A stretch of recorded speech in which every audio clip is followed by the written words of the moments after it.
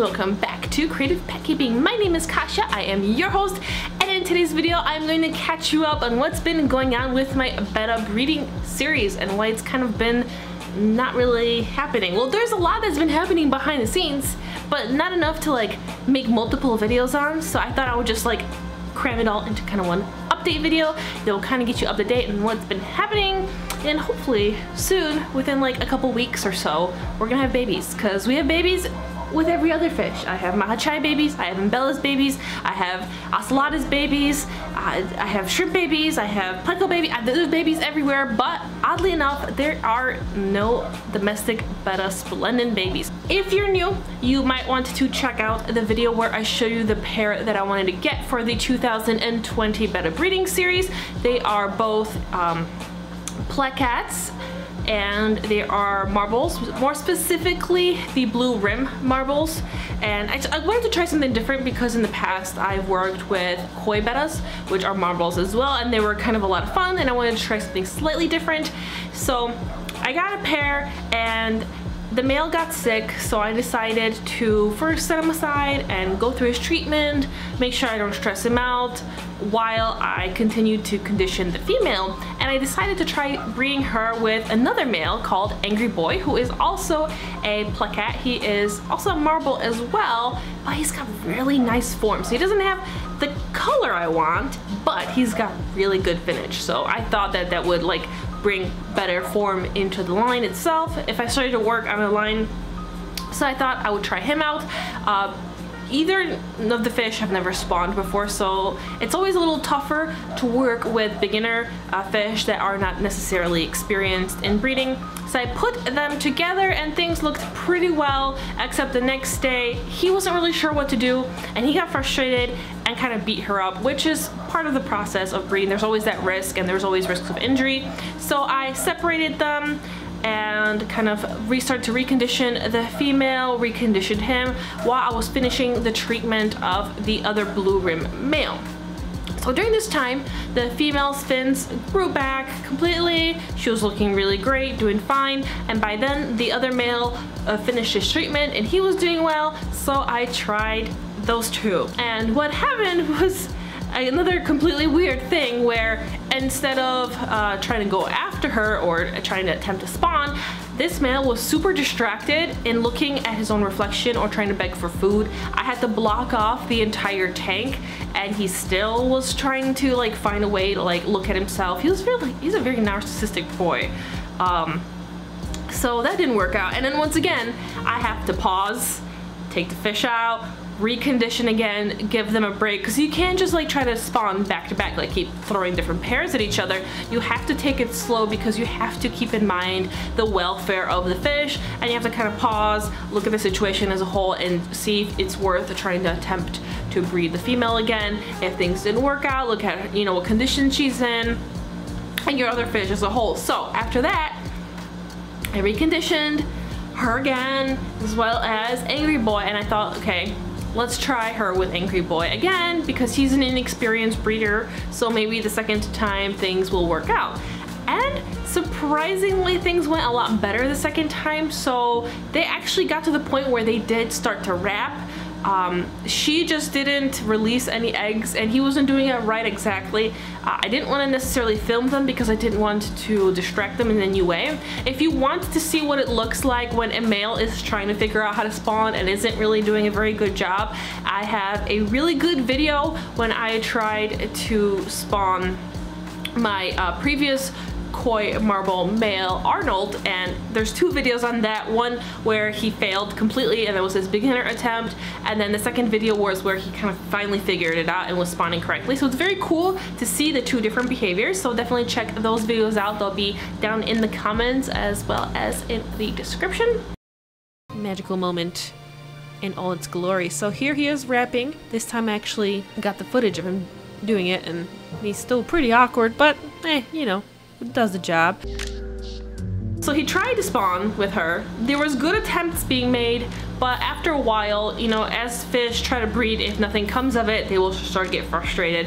So the male kind of started going after her again. At this point, I decided to remove them once again and recondition. So what I'm going to try to do is try one more time because I don't want to put the female through any more stress of spawning, although it is a natural behavior. And if you watch other bettas, especially wild spawn, there is, you know, some stress involved, and it's part of it and it's okay. But you just have to, as a breeder and as a pet keeper, you just have to like figure out where's the fine line of, you know, what is too much and what is not enough. So in this case, I feel like she's in a really good shape, and now that they've had some experience, it's worth trying again. So I'm in the process of reconditioning them, and I'm going to let them try to spawn one more time. If it doesn't work, I am gonna consider trying to get some different pairs. Usually why I'm hesitant to get a lot of fish to spawn, like most breeders will have a selection of breeding stock. So they'll have a lot of different pairs they could potentially try to match up and breed, and some pairs will fail, some pairs will be successful. So because I'm not necessarily like a full committed breeder, I only spawn my domestic bettas once a year, predominantly for documenting it and educational purposes. I don't really keep a lot of Betta splendens, and I do keep a lot as pets. So my, what you would refer to as, I guess, breeding stock are technically pets as well, and all of them get to live in a tank of some sorts, whether it's, you know, a big 20-gallon tall or a divided tank or a smaller Betta kit. Everyone gets a home. So because I do this and I don't jar all my adult fish permanently, I don't have the space to have a lot of fish to work with, which unfortunately is a limitation, but is definitely something I'm willing to work with because I do like keeping my fish as pets. I kind of like the setup that I'm working with.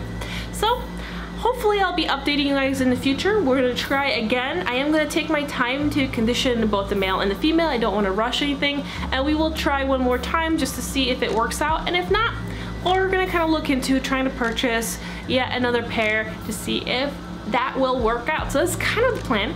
I hope that you enjoyed this little story time of me catching you up on kind of what's happened. This does happen when you breed bettas. You will have a lot of successes and you'll have a lot of failures, and it's okay. It's not necessarily a reflection on, you know, you as, you know, a fish owner or a breeder, because different fish have different personalities, they have different experience. With my very first Betta breeding series, I got really lucky and I had success right away. I would, I guess, refer to it as beginner's luck. So that definitely was like the best series I've had so far. So I'll link that down below as well. I was a complete beginner, but that was a really, really cool experience. And there was a lot of good information in there, even though it was a beginner series, because as I stumbled across different problems and I had to solve them either by doing research or talking to other breeders and hobbyists, I think these things are some things that you might encounter yourself. So if you're thinking about breeding bettas in the future, or if you're a Betta breeder now and just kind of looking for extra information here and there, I definitely recommend checking that out, as well as my other series. I have a ton of playlists. Every series has their own playlist, so you can check them out. The failures, the successes, I have all of it documented. I like sharing all of this with you, and that's kind of the update of what's been happening with my 2020 series. Hopefully things will work out and we will have a cool series where we can document the little babies as they grow up, and hopefully eventually I'll be able to sell my babies to you, and maybe you'll be able to have a creative pet keeping betta and something unique, which is a betta that you actually got to see grow up from a tiny little baby to the juvenile, which is kind of rare. Not a lot of people get to do that, and I think it's cool that I am able to do this for you. So that's kind of the update, and that's it. So I hope that you enjoyed this kind of simple little update.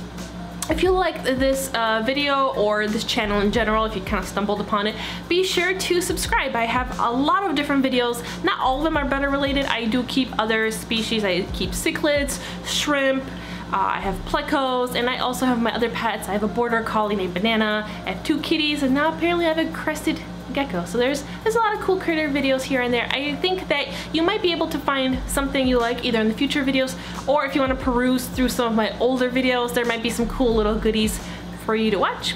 So with that being said, I hope that you have a wonderful day, and I will see you in the next video. Bye!